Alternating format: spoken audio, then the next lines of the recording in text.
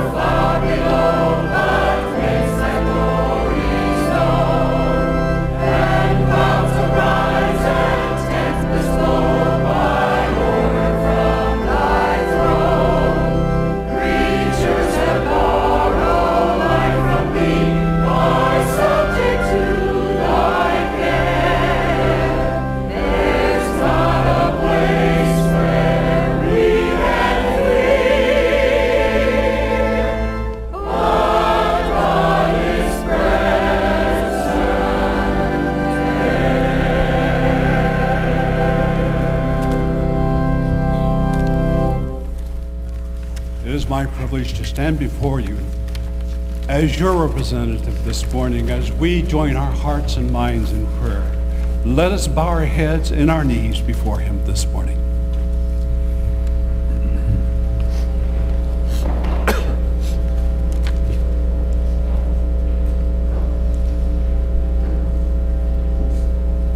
Our blessed and wonderful Father in heaven, we do humbly bow before you in your presence by your Spirit. We lay our lives open to you. You see all things. We come to you gratefully with offering and with praises. But dear Father, we come also with concerns in our hearts for those this morning that might be hurting, both physically and emotionally. Our hearts are joined to lift them before you, Father. For those who are infirmed and cannot be with us, we pray, dear Father. We are desirous of hearing your voice this morning, of listening for your word. We pray that your hand will be upon our pastor as he speaks to our hearts, that you would touch each one of us with that we individually need for our lives. We do praise you for your blessed Son, Jesus, our loving Savior. It is because of him that we are able to come this morning. We thank you, Lord Jesus, for your love towards us. May it be continued throughout all days that we have left to us, until that day we see you in the clouds. We do ask it in your blessed name, Lord, and to the Father's glory. Amen.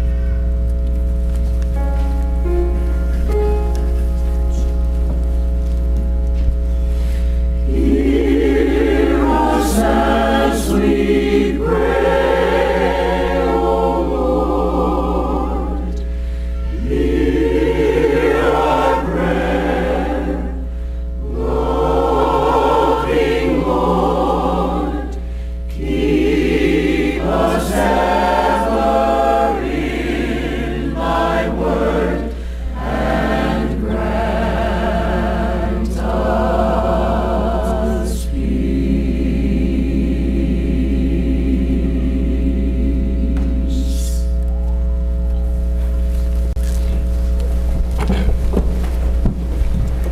As I was thinking about the prayer this morning, I was considering the song in the old church hymnal, I need the prayers of those I love. And I wish to convey that thought to you this morning, that as you leave and go your way, that there's someone that isn't here that normally sits beside you. There is someone in your family. There is someone that needs your prayers. And as we pray for them, let us pray for one another, that we have the strength to continue.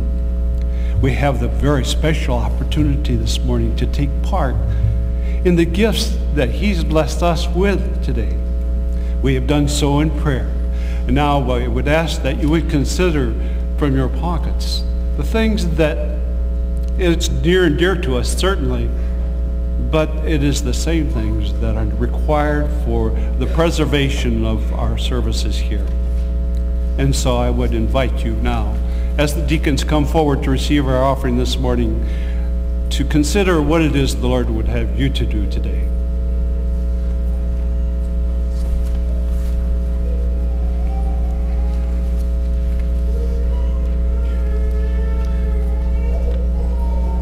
Let's bow our heads. Gracious Father, we're so grateful for your love towards us this morning, and you provide the opportunities for us. You provide the blessing in our sustenance. We pray, dear Father, that as you supply our needs, that we are able to return to you those things that belong to you, those things that would bless others. It is in Jesus' beautiful name we pray, and thank you. Amen.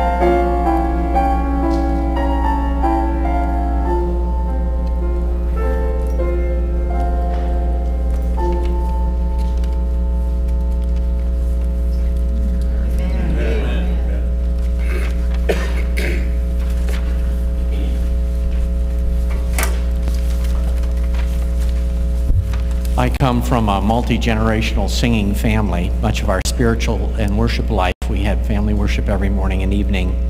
as I was growing up revolved around singing.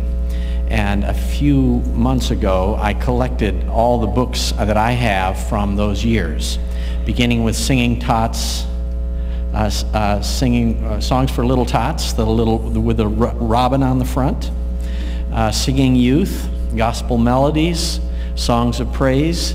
And I didn't use this as a child, but the previous generation did, Christ in Song. And I'm fortunate to have a copy of the Christ in Song that was published as a souvenir edition by the Voice of Prophecy. So we were looking through this, and I found some wonderful old hymns. And my brother and I, just a few weeks ago, came across this one, which was also in the black hymn book. But it really isn't a congregational hymn because it's rather complicated. It's listed under choir and special. And if you're an old-timer, you probably will not recognize this, but if you are an old-timer, you may remember hearing this from time to time. The Voice of Prophecy and mixed quartets have a recording of it that I recall. In Heavenly Love Abiding.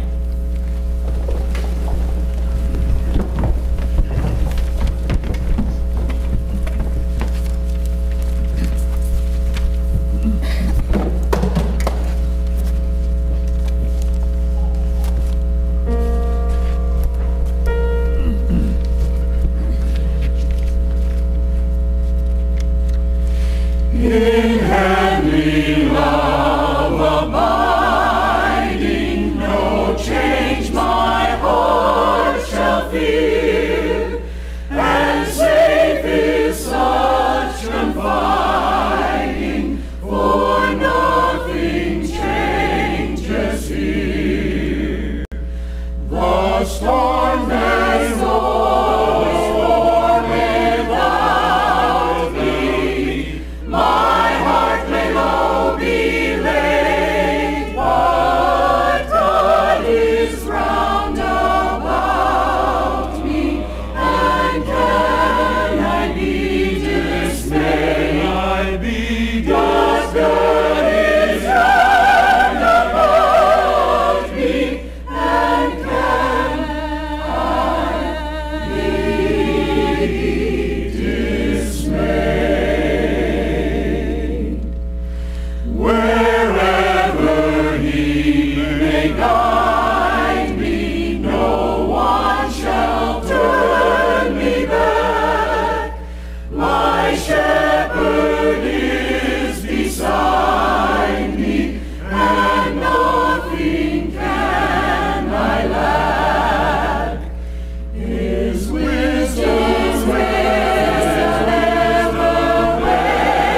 waketh, His sight is never dim. He knows the way He taketh, and I will walk with Him. He knows the way He taketh, and I will walk with Him. Green pastures are before me, which yet I have not seen. Bright skies will soon be o'er me, where darkest clouds have been. My hope, my guide, and my pleasure, my path through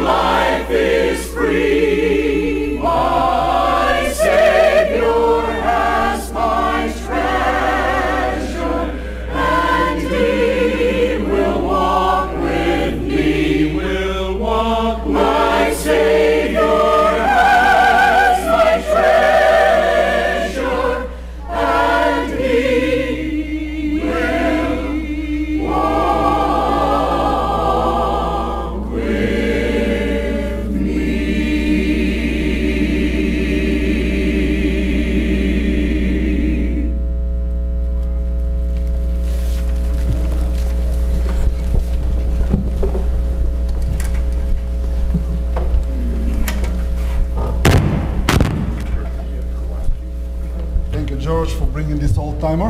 And thank you, choir. That was a good one.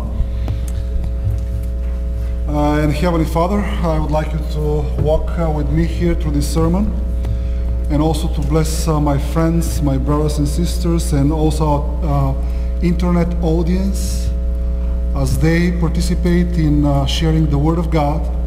Help us to leave this place with a firm determination to do your will and to glorify you. In the name of your Son, Jesus. Amen. Welcome around the Word of God, saints. Today is the last sermon of this sermon series. We've been on a long journey through the book of Judges. And today, as we conclude this character tour of Judges, I would like to remind you what we've learned and to learn a few more things before we close the book of Judges. We found out that in the book of Judges, we can see our own reflection of human brokenness. We can see our own reflection of unfulfilled dreams, of coming short of what God has designed for us. And yet, behind the scenes of all these human shortcomings, we were able to discern that the book of Judges is not about our shortcomings. The book of Judges is not about human beings. The book of Judges is actually about a great and merciful God who, despite of our failings, in spite of our shortcomings, keeps on loving us. Even though we give up on Him and turn our backs on Him, He keeps on pursuing us with His grace and love. And even then, when we give up on His divine dreams for our lives, He never gives up and still keeps on dreaming for you and me. Today, we are going to conclude the study about the last judge described for us in the book of Judges, Samson. And I've titled this message, "What is a nice God like you doing in a heart like this?" And when you look in the heart and the life of Samson, you cannot but wonder, what is Samson doing in the hall of fame of the heroes of faith in Hebrews chapter 11. Last time we started the journey about Samson, and in my last message titled, the man who was all muscle and eyeballs, we discovered that all the moral choices, the moral decisions in the life of Samson were done through his eyes. He saw a pretty lady in Timnah, and he said, I have to have it. I have to have her. Even though his parents, even though the Word of God told him, not for you. He said, I have to have her. And in making all these decisions, in this strange strategy of decision making, Samson ended up brokenhearted because the Philistine lady that he fell in lust with betrayed him even before the marriage ceremony was over. She did not keep his secret, he betrayed his secret, and then she married another man. And one will think that after such bad experience, after this failed marriage, Samson is finally going to learn the lesson.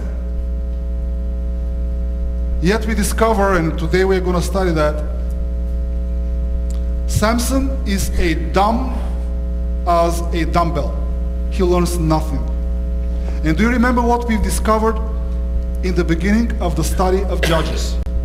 There are only three types of people when it comes to how we handle life. and you fall in one of these three categories. Do you remember what were the first type of people when it comes to how we make decisions? Stupid, yeah, dumb people who do mistakes and keep on repeating these same mistakes. These are dumb people. And some of you belong to this group. I'm sorry to tell you that. Then there is a second group. These are people who do mistakes, but they learn from their mistakes in order to never repeat them. And we call these people smart. But God wants us to belong to a third category of people. Do you remember what they were called? Wise people. And wise people are those who pay attention to their Bibles, also pay attention to life, learn from other people's mistakes, so that they will not have to do these mistakes. And they will have a successful and pretty much uneventful or only good events through life. God wants you and me to be wise people, to learn from the Bible. Yet, Samson didn't learn anything. He decided to do his own mistakes and to keep on repeating them. And I would like to invite you to open your Bibles with me to the book of Judges, chapter 16, where we are going to conclude the study of Judges and the study of the life of Samson. Because the life of Samson is a miniature. It's a summary of the whole journey of the people of God through this period of spiritual history. And you will see this at the end. So who would like to read for us Judges chapter 16 verses 1 through 3? Judges 16, 1, 2, and 3. Oh, we have here Mariana. Thank you. Let's hear Judges 16, and this is the final chapter of Samson's life. 1 through 3. One day Samson went to Gaza, where he saw a prostitute. He went in to spend the night with her.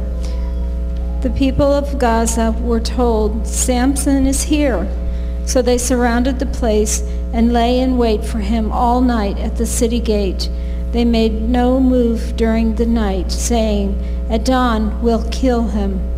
But Samson lay there only until the middle of the night. Then he got up and took hold of the doors of the city gate, together with 2 posts, and tore them loose, bar and all. He lifted them to his shoulders and carried them to the top of the hill that faces Hebron. Thank you, Mariana. After Samson had one failed lust affair, what is he doing now? He goes to what city? What was the city called? Gaza. Gaza was 35 miles away from the hometown of Samson. 35. In the beginning, he went only 4 miles away to sin by marrying a lady that God told him in the Bible, don't do it. Now he goes 35 miles to sin. And here is the spiritual lesson. Some people tell me, "Oh, Pastor, I don't know what happened. I just fell into sin." Let me tell you something. We don't fall in sin.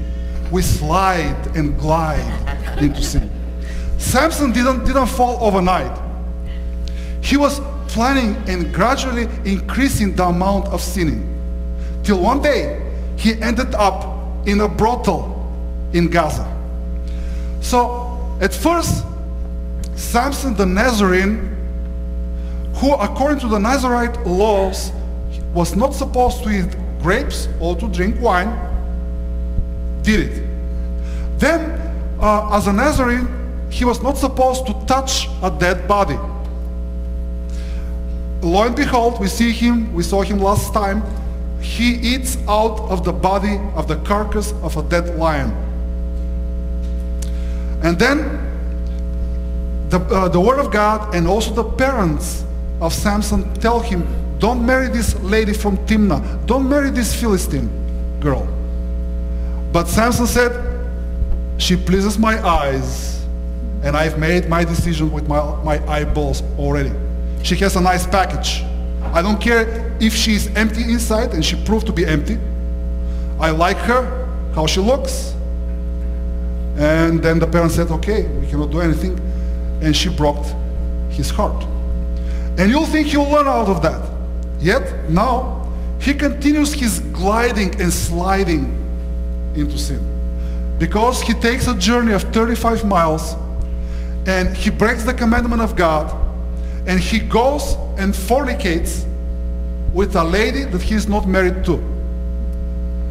And some of you may think, well, what's wrong with sleeping with a lady that is not your wife and you're not married to? A lot. First, the Word of God uses two specific Greek words for this sexual immorality. One word is moicheo, and it means cheating on your husband or on your wife. Okay, Samson was not married. The other word, listen to that, the other word that is used for sexual relationship outside of marriage, premarital, postmarital, sexual relationship outside of the marriage, the word that is used is porneia. Sounds familiar? This is the very same word where we have the word pornography from. So Samson was a pornographer, and he was not just watching, but he went to spend the night with a lady who was a dispenser of STDs.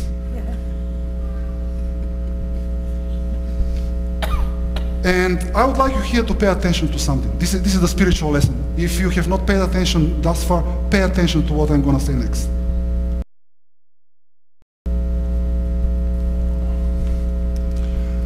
Now Samson went to Gaza, and what happened? He heard about the prostitutes, right? What happened? He saw. It's okay to see beautiful women. There are beautiful ladies around us. It's okay to see handsome guys. It's okay to observe that someone is pretty or handsome. But what you do next after you've seen is very important. What did he do next? He just went up to her. He didn't consult his morals. He didn't consider the Bible. He didn't consider God. He did what his eyes told him to do. And he went into her. Samson is physically the strongest man in the world. No one ever surpassed him. Yet, his physical strength is exceeded only by his moral weakness. Anyone here like Samson? And then here's the spiritual lesson. Samson wakes up in the middle of the night. One thing, people who do sinning and they don't know that they are sinning, they don't wake in the middle of the night. They sleep firm till the morning because they're exhausted of exercising. But he wakes in the middle of the night. Who woke him up? Who woke him up in the middle of the night? Someone told him that the Philistines are waiting to take his life. Someone woke him up to tell him that what he was doing is not right. As a matter of fact, one of my favorite authors, by the name of Ellen White, commenting on this passage, she says, the Holy Spirit stepped down and spoke to the dirty heart of Samson, convinced him, convicted him of his sin, convinced him that this is not the right way to go, woke him up and told him to go, to leave this brothel. And then Samson wakes up and he figures out the city gates are closed. And what does he do? What did he do? He uprooted the gates together with the pillars, put them on his shoulders. And he walked uphill because Gaza is on the sea level. And Hebron, the Jewish city of Hebron, was 2,800 feet above sea level. And he walked uphill for how many miles? 38 miles. And when he got to Hebron, he put the gates of the city there. By the way, there are excavations of Gaza, there are excavations of ancient cities. The gates of Gaza must have been way over a ton, most probably between 2 and 3 tons. This is humanly unimaginable that someone can do so. And then run a marathon and a half uphill with this load on his shoulders. And then when he came to the Jewish city of Hebron, he left the city gates of Gaza as a souvenir to the Jewish people who actually, if you read chapter 15, came to him and bound him in order to betray him and to sell him to the Philistines. Question: who did give this immense strength right in the middle of his sinning to Samson? Where did he get this strength right in the middle of the brothel? You've heard of anyone walking uphill with at least a ton, maybe ton and a half, 2 of load for 38 miles? Who gave the strength of Samson? Did God take his strength from him when he was sinning? Did he? No. God stepped down into the brothel and even further, stepped down into the dirty heart of Samson. And through the blessing of power, so that he can get free and alive out of this brothel, God was telling him something: I love you. The grace of God did not leave Samson when Samson is in the pit of his sinning. Even long after we have deserted God, long after we have turned our backs on God, God keeps on blessing us. And you may wonder why. What is this holy God doing in our dirty hearts? What is this awesome God doing, stepping down and keeping on blessing people that spit in his face with their attitudes?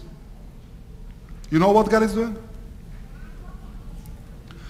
When we are in the middle of our sinning, God is showering us with his blessings, with his strength, so that when we wake up, we'll look back and we'll remember all these blessings that God gave us in the middle of our dirty pit, and we'll come back to him. As a matter of fact, the word for repentance in Hebrew, shuv, literally means to turn around and come back to God, because we've run away from him. And God in his mercy does not stop blessing you when you are sinning. Do you know what's the problem? Many Christians, many people who are blessed while they are still marinating in their sin, misread, misinterpret, misunderstand the blessings of God and take them as a sign that God approves of what they are doing. No, God does not. He did not approve of Samson going down into the brothel of Gaza. He did not approve of him marrying the wife of Timnah, the Philistine girl. Nevertheless, God was blessing Samson so that when he wakes up, he'll remember and come back to God. Now, who would like to read for us verses 4 and 6, which will reveal again that Samson is as dumb as a dumbbell, because he didn't learn anything from his mistakes. He keeps on repeating them. So who would like to read for us verses 4 through 6? Kathy Matthews. Thank you, Kathy. Let's hear verses 4 through 6 and the story of a very famous lady by the name of Delilah. Sometime later, he fell in love with a woman in the valley of Sorek, whose name was Delilah. The rulers of the Philistines went to her and said, "See if you can lure him into showing you the secrets of his great strength and how we can overpower him, so we may tie him up and subdue him. Each one of us will give you 1,100 shekels of silver." So Delilah said to Samson, "Tell me the secret of your great strength and how you can be tied up and subdued." You know what? God blesses us God loves us, and He blesses us even in the middle of our sinning, but the time comes when God changes the tactics of teaching us spiritual lessons. When we don't learn through blessings, God takes the blessings away. So that maybe when He takes our blessings away, we are going to wake up and see. So Delilah was Samson's last affair. And when Samson fell in lust with Delilah, what did the lords of the Philistines do? What did they do? They say, now we know how to get him. What did they do? They decided to bribe Delilah. And the Philistines, they were a pentapolis. That means the city, the country of the Philistines was ruled by 5 kings residing in 5 cities, one of which was Gaza, which was actually the strongest and the biggest of all the Philistine cities. So these 5 lords came to Delilah and told her, each one of us is going to give you 1,100 shekels. How much total? How much total? 5,500 shekels. Do you know how much money is that? This is an enormous bribe. Joseph, in the book of Genesis, was sold for 20 shekels. The price of a slave at that approximate time was 20 shekels. With 5,500 shekels, you can buy 275 slaves. You can live like a king. So who can blame Delilah that she sold out Samson? Really? Well, Samson likes a pretty package, even when outside is hollow and empty and nothing is there. So this lady is willing to sell him out. And I would like to tell you something. If you like dating Philistine boys and girls, they're going to sell you out. If they don't have morals that stick to this book, they're going to sell you out. Maybe not for money, for something else, but they're going to sell you out. So Delilah is willing to sell Samson for 5,500 shekels. And this shows, this enormous bribe shows how desperate the Philistines were to get into Samson's secret. And then I'm going to tell you what happens next in verses 7 through 14. Verses 7 through 14 tells us that 3 times this lady comes to Samson and tells him, tell me what's your secret. And she nags him till he kind of tries to give her some answer, but she's persistent. She tries to find out if this is the true answer. Every single time she tests him, and every human being that has his brain in the right place, not in his eyes, will discern that this lady is trying to cheat him. She's trying to sell him. Yet, Samson is strong like a bull and almost as intelligent like one, because he sees nothing. Samson is so in lust with this lady that she is betraying him right in front of his eyes, and he cannot see it.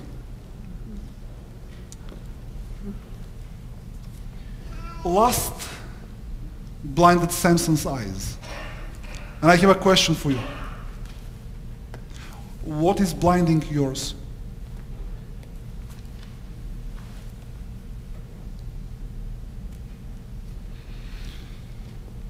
And then the story continues. Actually, this is a very interesting part of the story,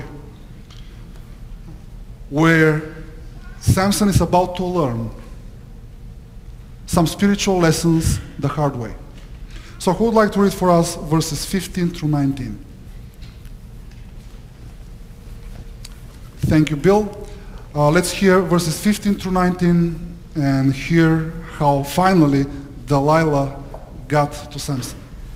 Then she said to him, how can you say I love you when your heart is not with me? You have mocked me these 3 times and have not told me where your great strength lies. And it came to pass when she pestered him daily with her words and pressed him so that his soul was vexed to death, that he told her all his heart and said to her, no razor has ever come upon my head, for I have been a Nazarite to God from my mother's womb. If I am shaven, then my strength will leave me, and I shall become weak and be like any other man.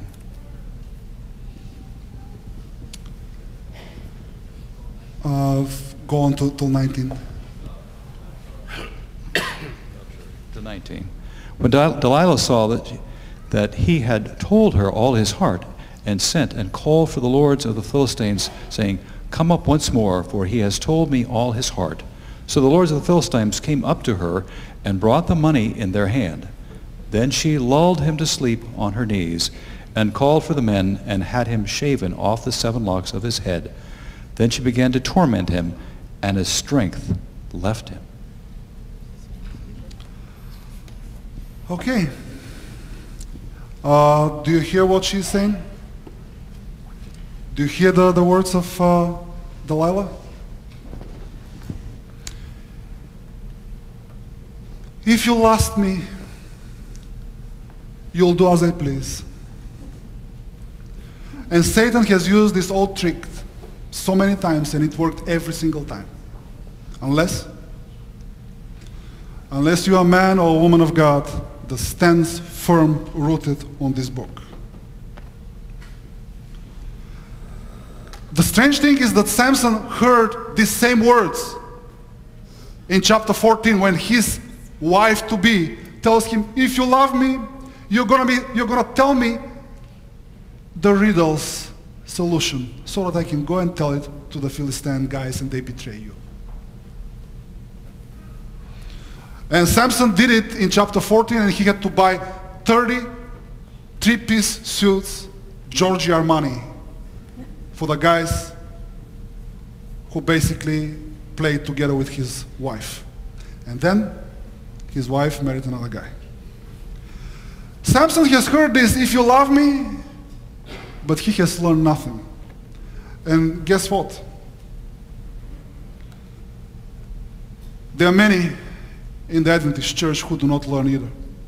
There are many Christians who do not learn either.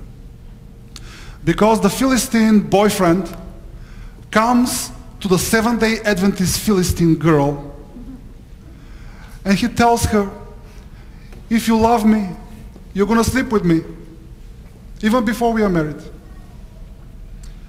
And the dumb Seventh-day Adventist Philistine listens to him and sells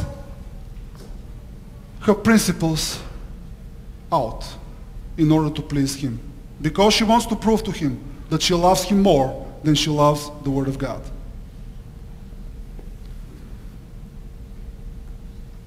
For the love of a woman, Samson sold out his calling from God. For the love, or the lust, should I say, of Delilah, Samson sold out his eyes, his heart, and his calling. Samson agreed to enter Delilah's barber shop. And when he did, this day, he had a very, very bad hair day. As a matter of fact, it was so bad that she got even his eyes. And do you know what happened? I don't know if you listened very well to verse 19. What happened after Samson was powerless? What happened after Samson was powerless? The first person to mock him for his powerlessness were not the Philistines. The first person to mock him and to hurt him and to break his heart was Delilah. You know what, my friend? Delilah was appealing to Samson's love. And now she's the first one to hurt him. The Philistine boyfriend who is going to appeal to your love is going to be the first one to hurt you and to ridicule you, because you're neither Philistine nor Adventist, and you'll end up brokenhearted. Wise people learn from the mistakes of others. They don't do their own mistakes. And then let's read verses 20, and I would like to add to that verse 21. So let's read these two verses, 20 and 21, to see what happened as a result of this betrayal of Delilah. Come on, guys, don't be shy. I know it's a tough topic, but we're going to learn a lot of spiritual lessons, hopefully, that will help us through life. Thank you, Phil. Thank you for saving me. So let's hear chapter 16, verses 20 and 21.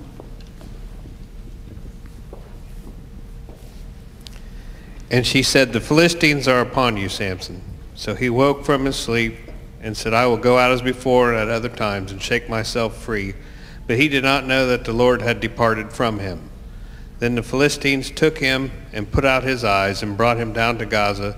They bound him with bronze fetters, and he became a grinder in the prison. Thank you, Phil. You know, this is one of the saddest statements of the Bible. He didn't know what? He didn't know what? That God has left him. It's so sad to think that you're still a good Christian, that you're still a Seventh-day Adventist, and to not realize that the power of God and the blessings of God have vanished. Only to wake up and to see the people that you've trusted and you sold your faithfulness to God to see the same people mocking you, insulting you, hurting you. They mock you that you're a hypocrite, and all Christians are hypocrites like you. You pretend to have high values, but look at you. You're powerless like us, the Philistines. And the people to whom you sell your faithfulness, they are going to do that. The moment you become weak, they are going to be the first one to ridicule you. Yet, here's the gospel. Thank God, He does not leave us completely when He has taken His blessings away. Thank God that He's still there. And I would like here to tell you a few things that I hope will help you in your personal spiritual struggles, with your personal pet sins. You remember that we discovered that Samson's brains were where? In his eyes. All the decisions he made with his eyeballs. Do you know what our Lord Jesus says? Let's read it together. Ready? Go. If your right eye causes you to sin, pluck it out and cast it from you. For it is more profitable for you that one of your members perish than for your whole body to be cast into hell. The problem was that it was not just Samson's right eye that caused him to stumble. Samson had a problem with both of his eyes. And while this text does not tell us to physically mutilate ourselves, what Jesus means here is to spiritually do this process, to do the process from inside out. Yet, because Samson didn't want to do the process from inside out, God let it. God allowed the Philistines to do it from outside in. Samson had to be blinded physically in order to start seeing spiritually. Do you need also the same treatment? Do you have to learn from your own mistakes? God has put down these words so that we can learn from Samson's and other people's mistakes and be wise. And I would like us to read together the best text of the book of Judges. This is the best promise in the book of Judges. Let's read it together. Ready? Go. However, the hair of his head began to grow again after it had been shaven. This is the greatest promise in the book of Judges. You know what? Let me tell you something. If you look at the text and you're wondering, what's up with this text? It's obvious that when you shave, your hair will grow. Friends, the Bible does not have time to waste or space to waste with empty words. The Bible does not make a statement about biological processes that is so obvious. The Bible would like to tell us here something. Do you remember the hair of Samson was symbol of his covenant with God? You remember that? And while the hair was growing and the Bible noticed that, it means that something was happening in the commitment and the covenant between Samson and God. While his hair was growing, so was also his commitment and repentance to God. Samson was gradually starting to see spiritually. And friends,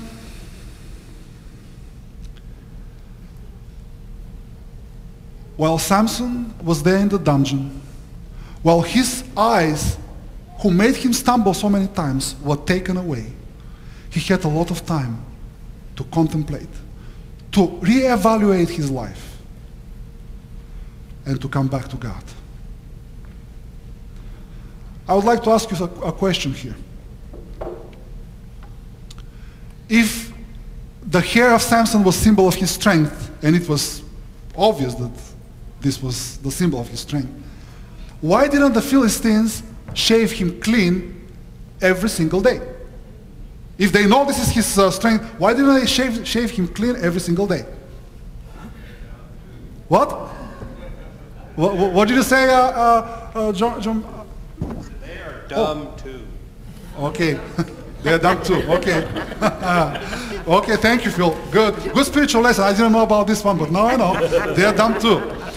Well, let me tell you why didn't they shave him. Because the Philistines and all the pagan people did not believe in God who gives second chances. According to all pagan religions, you offend God. You betrayed God. Forget it. This God is never going to love you and never going to accept you back. Never. They did not believe in our God, the God of second chances. They did not believe that God can forgive and restore this man. And here is the gospel, friends. God is a God of second chances. God does not desert you when you betray him. God does not turn his back on you because you spit in his face. And even when physically humanity did this to our Lord Jesus, he was praying from the cross, Father, forgive them because they have no idea what they are doing. So, to recap that, the story of Samson, and it's also the story of the Judges. The story of Samson is, if you wish, a summary or rerun of the whole story of the failures in the book of Judges of the people of God. And there are two important lessons I would like you to take from the book of Judges. If you forget anything else that we've studied, two important lessons that will transform your life. The first one, Samson's story, the story of the failures in the people in the book of Judges, is a constant reminder of the high cost of low living. Low living is going to devastate you spiritually, gouge your eyes, and leave you brokenhearted. For Satan is a lot like Delilah. He beguiles you into doing what he wants. He makes you fall in love or in lust with him and his goodies. And once you've sold God, he takes your strength away. And then he sends the Philistines to mock you. Low living is not worth the price. It's too high of a price tag to pay for the small pleasures and the toys that Satan and Delilahs of this life give you. The second spiritual lesson that I would like us to take home is the story of Samson, the story of the judges, reveal that we serve an extremely, immeasurably merciful and gracious God. Maybe, like Samson, you have your own pet sins that blinds you. Maybe like Delilah, Satan has lulled you into slipping away and snoring spiritually, not realizing how far you've gone from God. And then he's going to wake you up when you've completely sold out your allegiance to God. And then he's going to start whispering in your ear, the Philistines are over you, and God does not love you anymore. You are like one of us. Don't you ever believe him. Because even when God has taken his blessings away from you, he's teaching you a lesson. He's calling you to come back home. When you wake up, do not listen to this satanic whisper that God cannot forgive you, cannot restore you, and cannot make a hero of the faith out of your failures. Do you know that in the book of Hebrews chapter 11 verse 32, Samson, this broken, dirty, lustful human being, is listed in the Hall of Fame among all the heroes of the faith. Do you know why? Not because of what he did, but because of what God did. And no matter how broken you might be, no matter how far you have gone in your spiritual walk from God, when you wake up, would you please come back to him? Because he's going to forgive you. He's going to give you a second, third, 103rd chance. And he's going to make you a hero of faith. Would you please help me out and let's make some decisions at the end of this message. Pull out of your bulletin this yellow connection card. Turn it to the back. And I would like us to make few action steps in response to God's message and God's desire to make us heroes of his faith. The first step, the fact that a man like Samson is described as a hero of the faith gives me hope that I can become a hero, a heroine of faith too. If you feel that God is calling to your heart and this is exactly what he's trying to do in your life, check this one. Second action step, Lord, help me to never exchange your high calling for a low, immoral living. And finally, God, I am astonished by your grace that you bestow on me daily. Thank you, Jesus. Your goodness amazes me.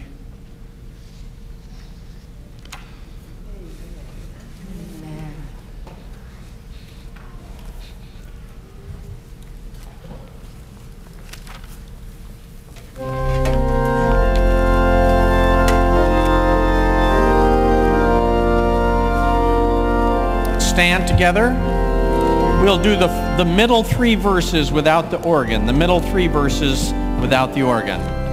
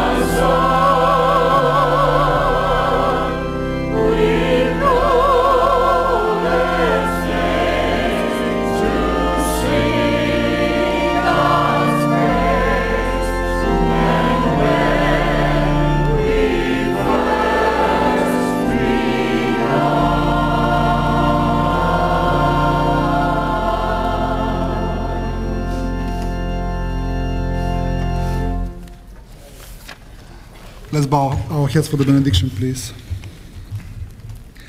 And now, to whom he is able to keep us from stumbling and to present us faultless before his presence, in glory and in exceeding joy, to God, our Savior, who alone is wise, be glory and majesty, dominion and power, both now and forevermore.